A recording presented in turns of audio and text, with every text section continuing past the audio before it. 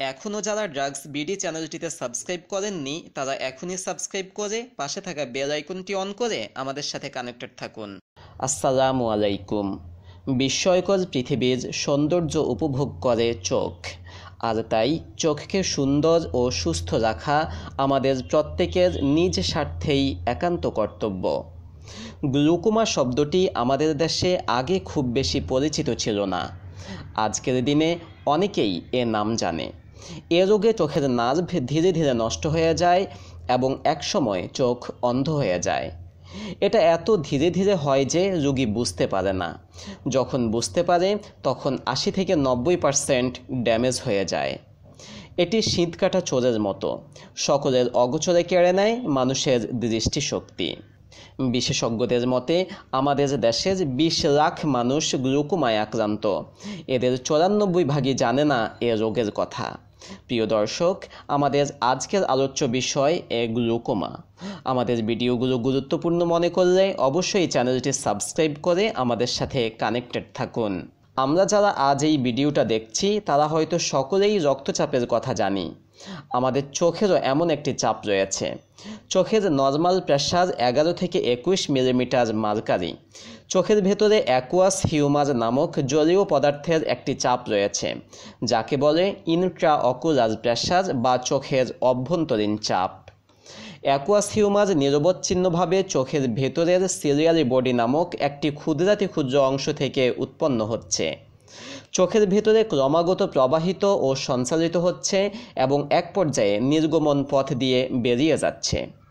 এভাবে চোখের চাপ নিয়ন্ত্রণে থাকে। চোখের চাপ স্বাভাবিকের চাইতে বেড়ে গেলে চোখের নার্ভ ক্ষতিগ্রস্ত হতে শুরু করে। চোখের সাথে মস্তিষ্কের সরাসরি সংযোগ হয় প্রায় 12 লক্ষ জীবন্ত তার দিয়ে, যেগুলোকে আমরা বলি অপটিক নার্ভ বা অপটিক স্নায়ু। চোখের সমস্ত তথ্য মস্তিষ্কে যায় এই অপটিক স্নায়ুর মাধ্যমে। ফলশ্রুতিতে আমরা দেখতে পাই। অপটিক স্নায়ু ড্যামেজ হতে শুরু করলে দৃষ্টির পরিসীমা কমতে শুরু করে। চিত্রটি লক্ষ্য করুন। বাম পাশের মতো দেখে স্বাভাবিক সুস্থ চোখ। অপটিক স্নায়ু ক্ষতিগ্রস্ত হলে চারদিক থেকে দৃষ্টির পরিসীমা কমতে থাকে। ধীরে ধীরে সমস্ত নার্ভের সেল বডিগুলো মরে যায় এবং দৃষ্টির পরিসীমা কমতে কমতে একসময় অন্ধ হয়ে যায়। গ্লুকোমা এক নীরব ঘাতক, কারণ প্রাথমিক অবস্থায় অনেক সময়ই এর কোনো উপসর্গ থাকে না এবং রোগী তা বুঝতেই পারে না। তাই সে চিকিৎসকের শরণাপন্ন হয় না। রোগী তখন চিকিৎসকের কাছে আসে যখন তার দৃষ্টিশক্তির একটা বিশাল অংশ ইতিমধ্যেই নষ্ট হয়ে গেছে। গ্লুকোমায় চোখের যে ক্ষতিটুকু হয় তা আজ ফিরিয়ে আনা যায় না, তবে চিকিৎসার মাধ্যমে ক্ষতিকে সে পর্যায়ে থামিয়ে দেওয়া যায়। অর্থাৎ চোখের যেটুকু ভালো আছে সেটুকুকে ক্ষতি থেকে রক্ষা করা যায়। 2013 সালের একটি সমীক্ষায় দেখা যায় পৃথিবীতে 40 থেকে 80 বছরের ঊর্ধ্বে গ্লুকোমায় আক্রান্ত প্রায় ৬৪.3 মিলিয়ন লোক। এভাবে চলতে থাকলে 2020 সালে এর সংখ্যা হবে প্রায় ৭৬ মিলিয়ন। বাংলাদেশে 30 বছরের ঊর্ধ্বে যাদের বয়স তাদের মধ্যে 2.8% মানুষ গ্লুকোমায় আক্রান্ত বলে এক জরিপে দেখা যায়। গ্লুকোমার মূল কারণ অজানা, তবে চোখে আঘাত লাগলেও হতে পারে আঘাতজনিত গ্লুকোমা। দীর্ঘদিন অ্যালার্জির জন্য স্টেরয়েড জাতীয় ঔষধ ব্যবহারের ফলে হতে পারে স্টেরয়েডজনিত গ্লুকোমা। চোখের চানির কারণেও গ্লুকোমা হতে পারে। গর্ভাবস্থায় মায়ের হাম হলে বাচ্চার গ্লুকোমা হবার সম্ভাবনা থাকতে পারে। যাদের বয়স 60 বছরের ঊর্ধ্বে, যাদের চশমার পাওয়ার মাইনাস, যাদের গ্লুকোমার পারিবারিক হিস্ট্রি রয়েছে এবং যারা ডায়াবেটিসে আক্রান্ত, তাদের গ্লুকোমায় আক্রান্ত হবার ঝুঁকি বেশি থাকে।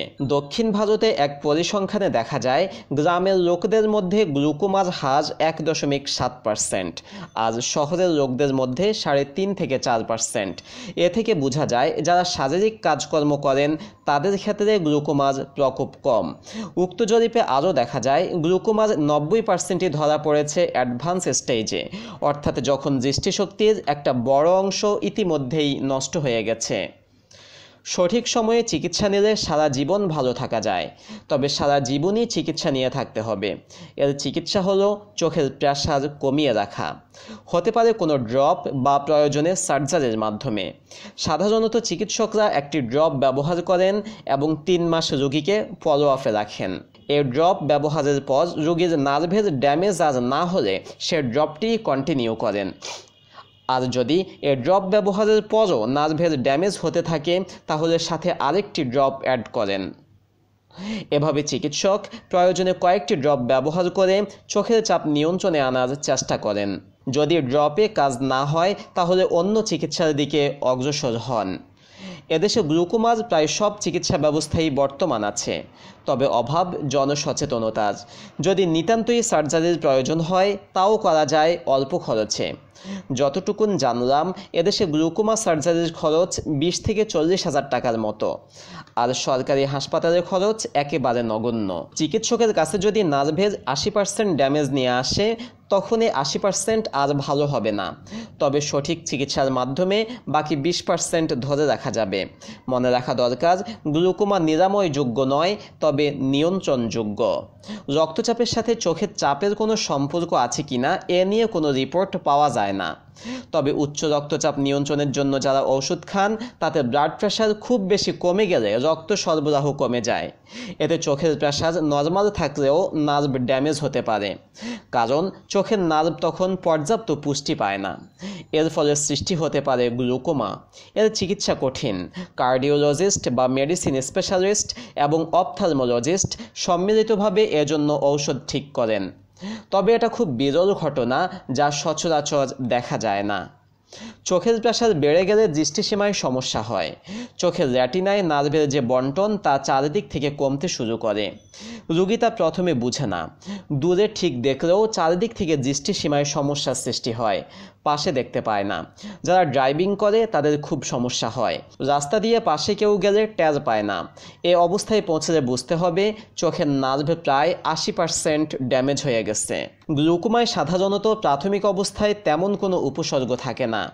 ডাক্তারের কাছে এসেই রোগটি নির্ণীত হয়। তবে যে ধরনের সমস্যায় রোগী গ্লুকোমা হয়েছে বলে ধারণা করতে পারে তা হলো মাথা ব্যথা, চোখ ব্যথা, চোখ লাল হয়ে যাওয়া, দৃষ্টিশক্তি কমে যাওয়া, দৃষ্টিক্ষেত্র সংকুচিত হওয়া, তীব্র আলোতে রঙের চটা দেখা, চোখ কুঁচকানো, বাচ্চাদের চোখের কর্নিয়া বড় হয়ে যাওয়া, ঘন ঘন চশমার পরিবর্তন ইত্যাদি। গ্লুকোমা যত দেরিতে ধরা পড়ে ততই বিভৎসতা বাড়ে।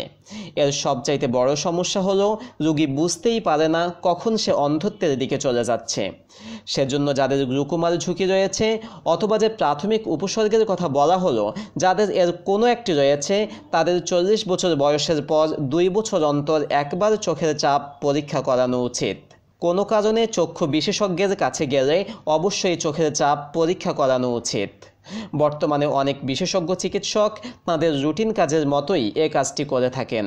যারাই তাদের কাছে চোখের কোনো সমস্যা নিয়ে আসেন ওনারা চোখের চাপ পরীক্ষা করেন। তবে কোনো চিকিৎসক এটি না করে থাকলে রোগীর উচিত ডাক্তারকে অনুরোধ করে চোখের চাপ পরীক্ষা করিয়ে নেওয়া। এমনকি যখন চশমা নেবেন তখনও চিকিৎসককে আপনার চোখের চাপ তথা গ্লুকোমার কথা জিজ্ঞেস করুন। যেহেতু গ্লুকোমা নীরব ঘাতক সেহেতু এর ব্যাপারে প্রত্যেকের ন্যূনতম জ্ঞান ও সচেতনতা অতীব জরুরি। যারা ইতিমধ্যে গ্লুকোমায় আক্রান্ত হয়ে গেছেন তাদের জন্য পরামর্শ হচ্ছে রোগের কারণে ঘাবড়াবেন না, এটিকে আপনার ভাগ্য বলে মেনে নিন। সঠিক পদ্ধতিতে চিকিৎসা করলে আপনার দৃষ্টি যে অবস্থায় আছে সে অবস্থা থেকে আর খারাপের দিকে যাবে না। এ রোগের চিকিৎসার সাথে নিজেকেও সম্পৃক্ত করুন। যখনই ডাক্তারের কাছে যাবেন তখনই ডাক্তারের কাছ থেকে জেনে নেবেন আপনার চোখের চাপ। চোখের চাপ যাতে স্বাভাবিক থাকে সেজন্য পূর্ণ সচেতনতা অবলম্বন করুন। সুনির্দিষ্ট সময়ে চোখে ড্রপ দিতে হবে।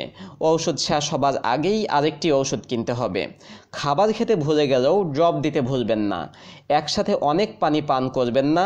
ডায়াবেটিস নিয়ন্ত্রণে রাখুন। সবশেষে চোখ ভালো রাখার জন্য কয়েকটি পরামর্শের কথা বলে আমরা শেষ করছি। কাজের ফাঁকে আধ ঘন্টা অন্তর চোখকে বিশ্রাম দিন। মাঝে মাঝে চোখে পানির ঝাপটা দিন। কম্পিউটারের মনিটর চোখের মনিটর থেকে সামান্য নিচে রাখার চেষ্টা করুন। বাহির থেকে ফিরে চোখে পানির ঝাপটা দিন। Vitamin A, E O C সমৃদ্ধ সবুজ শাকসবজি ও ফল চোখের স্বাস্থ্যের জন্য খুবই উপকারী। আজ এ পর্যন্তই। আমাদের ভিডিওগুলো গুরুত্বপূর্ণ মনে করলে অবশ্যই চ্যানেলটি সাবস্ক্রাইব করে আমাদের সাথে কানেক্টেড থাকুন। আল্লাহ হাফিজ।